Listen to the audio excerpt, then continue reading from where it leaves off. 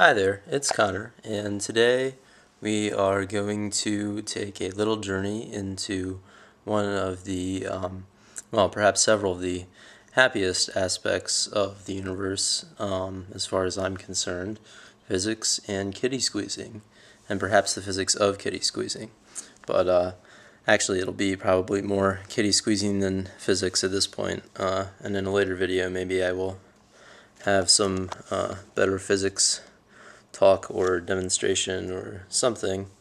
But yeah, as you can see, I'm reading through some of the Physics 2 electricity and magnetism work that I did last year, but kind of had a breakdown while I was doing, so didn't understand as much as well as I would have liked. But yeah, the page that I was just on had like the apparatus, maybe the original apparatus used like in the old school days, you know, like the late 18th century, when guys are still trying to figure out like how the electric charge actually, how the Coulomb force, you know, actually operated. And it turns out that it's just like gravity; it's an inverse square.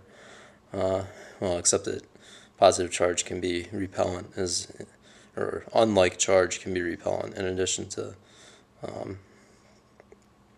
like charge can be repellent and unlike charge is attractive, but otherwise just like gravity, scalar magnitude for each of the bodies, and except charge, not mass, obviously, and inverse square of the distance, and constant that's ultimately given by the permittivity of free space. But anyway, that's enough physics for now. Let us move on to kitties. This is one of my favorite kitties. Well, they're all my favorite in their own way. But this is Fabio, and as you can see, he's very cute and big. And Fabio, say hello to the people. Fabio.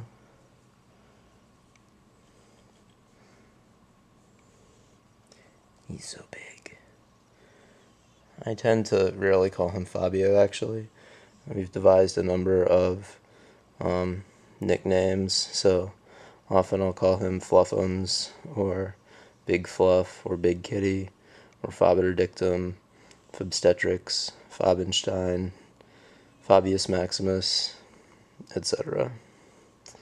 But yeah, he's very nice and calm when he's relaxed.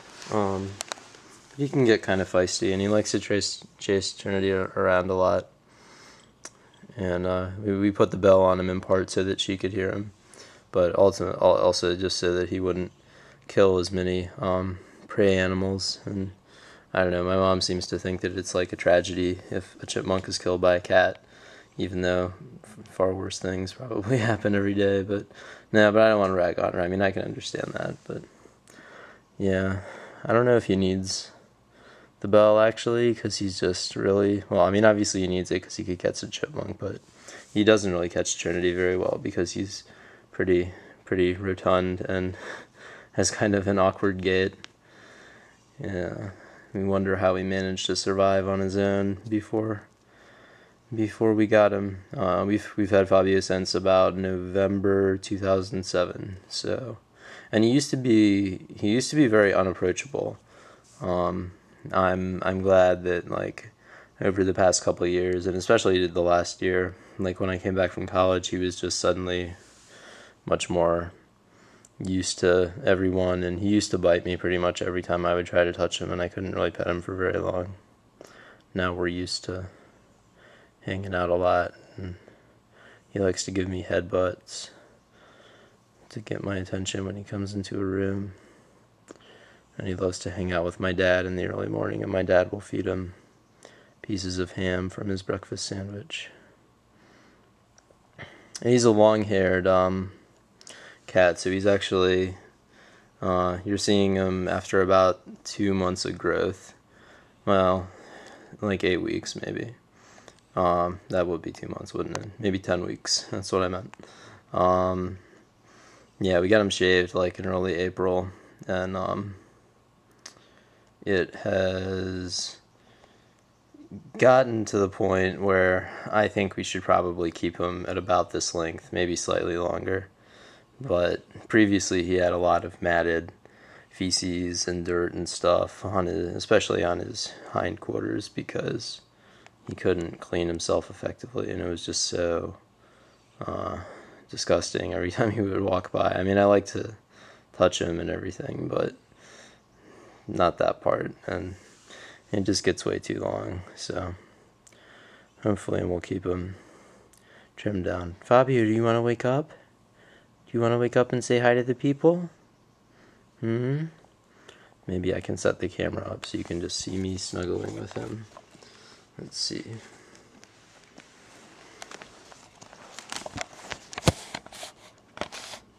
Oh, that's a good shot. If I flip the LCD around, then I can see myself.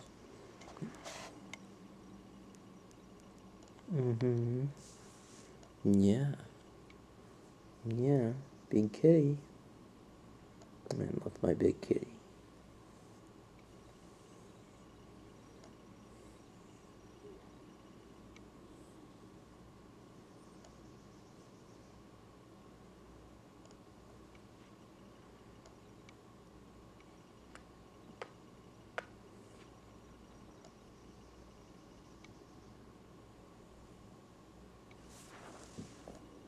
Squeeze.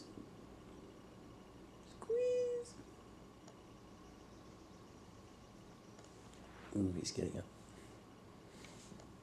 I'm trying to run away, but he won't make it. Fabio. Fabio, do you want me to pick you up?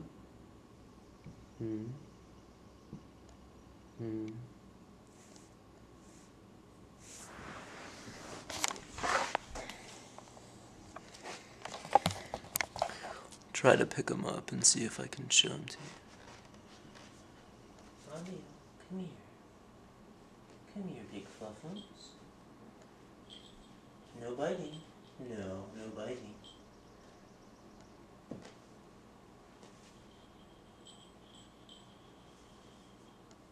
Generally, it lets me pick him up because I got him now.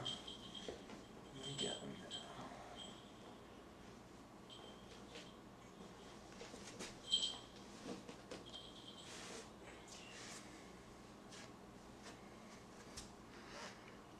Oh yeah, say hello to the camera, Fab. He's so happy. Yeah, right. Best friends. Right, Fab? Best friends, yes. Squeeze! Okay. You're very cooperative. You're a very good sport. Helping me make this grand documentary. Okay, well, I'm on a cord here because there's not much battery in the camera, so I'm going to turn it off and look for some other cats, and then I'll come back.